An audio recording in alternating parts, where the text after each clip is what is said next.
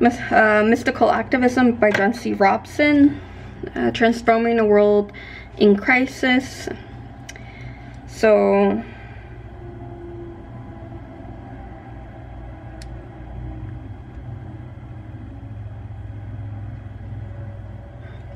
you got 3 parts.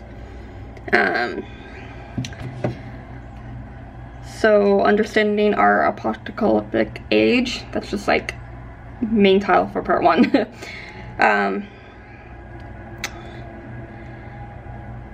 Mystical transformation and mystical activism. You got 15 chapters total with an appendix as well. Coming home to the sacred. So a bit of information of like the author, why the author wrote the book. The mystic's great vision. So there's 5 points.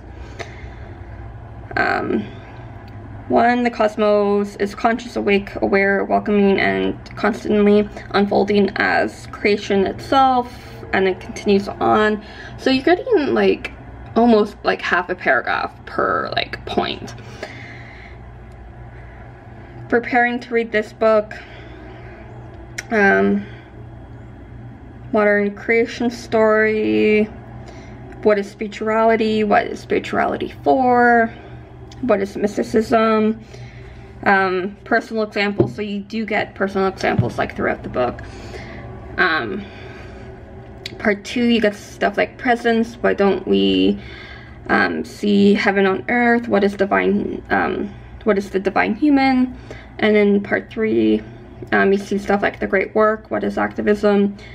The goalless goal of mystical activism. And for each you do get a good chunk of different topics introduced. You do get a few different exercises.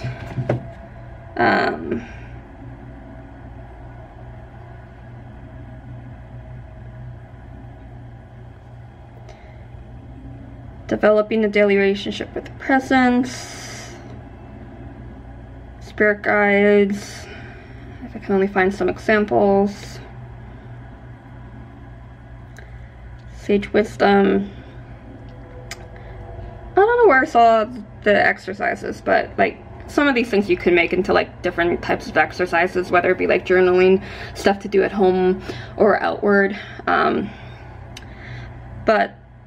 not my type of book. This is definitely not my type of book.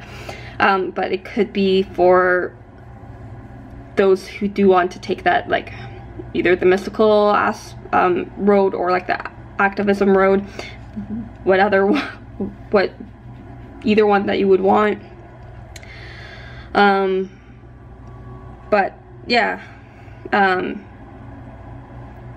it does have some interesting introductions to a few different things, so someone could likely find some inspiration through this. Not me. But yeah, mystical activism. Happy readings.